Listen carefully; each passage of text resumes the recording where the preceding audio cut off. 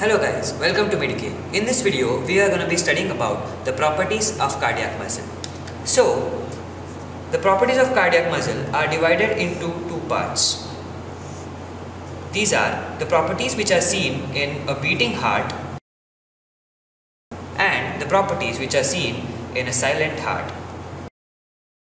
So, I am going to be dealing with both of these properties separately. So, the first one is about the beating heart. First, I'll list the number of properties, then I'll explain you some of the important properties. The first one is automaticity.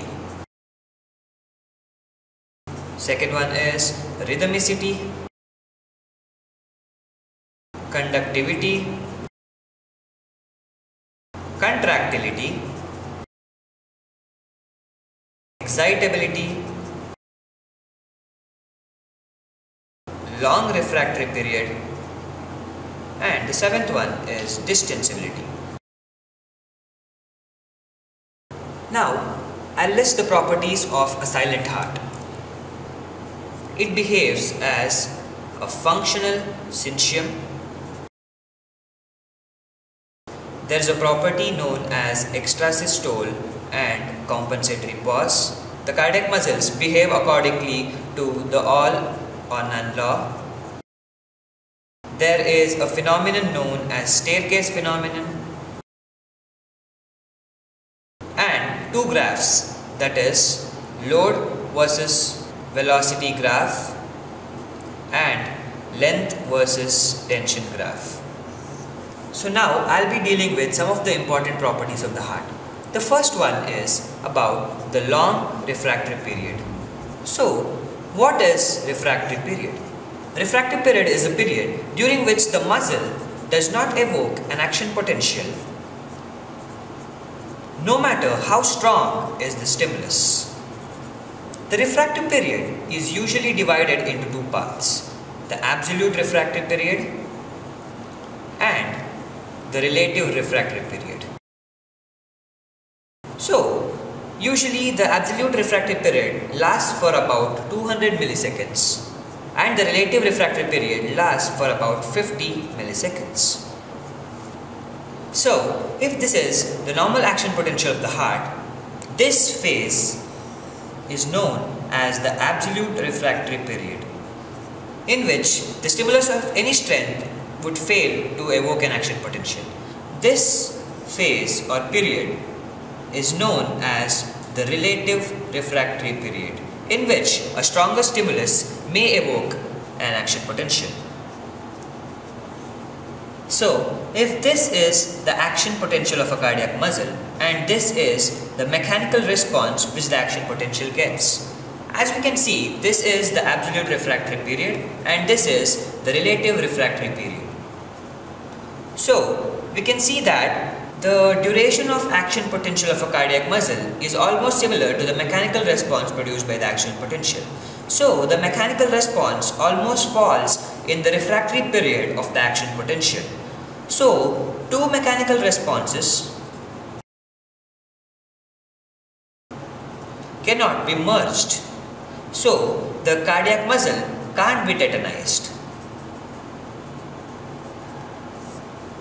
So, the next important property I am going to be dealing is extrasystole and compensatory pause. So, I'll tell you what happens. Suppose these are the contractile response for the stimulus produced by the normal SA node. When a sufficiently strong stimulus is applied to a cardiac muscle in the relative refractory period, there is an extra and earlier contractile response. This is known as the extrasystole, as it is an extra one. And now the natural stimulus which arises from the SA node falls in the refractory period of the extrasystole. So it can't evoke a contractile response and it results in the formation of a compensatory pause. During the compensatory pause, there is increased filling of blood increases the end diastolic volume, there is usually a higher degree of response following the compensatory pause. That is called post-extrasystolic potentiation. This is in accordance to the Frank Stalling law of heart. The next important property I am going to discuss is all or none law. All or none law suggests that the magnitude of response remains same irrespective of the strength of stimulus. So it means that if an action potential or a stimulus is given to a muscle fiber, it either responds optimally or it does not respond at all. So imagine this is the response of the cardiac muscle to different stimulus. If a subthreshold stimulus is given, there is no contractility at all. But if a threshold or optimal stimulus is given, there is a response. But if a higher stimulus is given, then also the magnitude of response is equal to that of the threshold one. So the next property I am going to discuss is known as the staircase phenomenon. If a cardiac muscle is subjected to repeated stimulus in an interval less than 10 seconds, the magnitude of response increases. So, why does this happen? In the first step, when the stimulus is given and there is a response, that is the contraction. For contraction to take place, there has to be calcium released from the sarcoplasmic reticulum. But when the interval is less than 10 seconds, all the calcium cannot be pumped back into the sarcoplasmic reticulum. So there is a residual calcium. During the first contraction, there is increase in temperature, increase in enzymatic activity, and decrease in viscosity. All these factors will benefit the second contraction.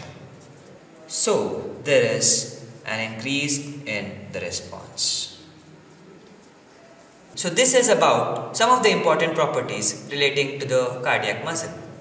If you like this video, like, share and subscribe to my channel and support me. Thank you.